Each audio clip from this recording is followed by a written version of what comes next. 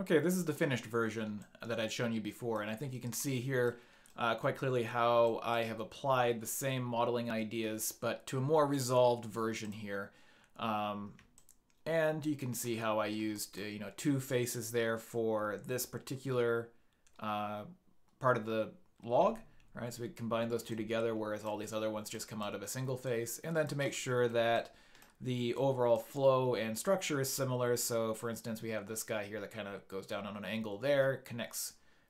This is its own separate piece here, but this guy right here is about the same height as that point right there, keeping that similarly created right here as well.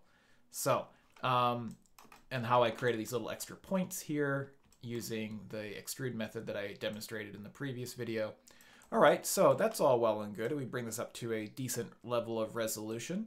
Now, one of the things that you'll notice is if you unclick your model, that it looks pretty hard-edged, right? And if we go in and use our standard method of making things smooth, hitting 3, that is, on the keyboard, that doesn't look very good. Also, it increases our faces to a gigantic number, 2,672, so we definitely don't want to do that either.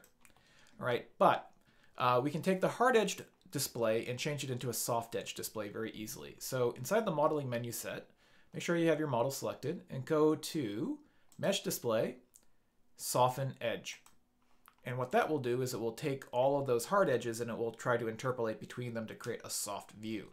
Now at a low resolution mesh like this, especially where we have these very thin edges going on right here, we might get a few draw errors as the computer struggles to represent this properly. Now, we also notice that we kind of lose the interior of where that circle was on the log. And we can bring those back, but we have to add a little bit of geometry to do that. So in order to do that, we can shift right click and go to Insert Edge Loop Tool. And I'm going to click and drag a line that's very close to the existing line. And what that's going to do now, if I go back to object mode, is create a definitive edge between where this ends and where this begins. Now, I also want to do that here along these edges as well, along the interior edge. So I'm going to bring one out pretty close to the edge line there. And I'll also do it along the interior edge here. There we go. So now if I look at this in object mode, all right, and I click off of it, we can see we have some nice smooth edges that are going on here on the outside of the log, but then also some hard edges where we want them along the individual pieces of the wood right here. Of course, this side we also would like to tidy up a little bit as well. So Insert Edge Loop Tool. I'm going to create an edge loop along the outer edge here, right, like that.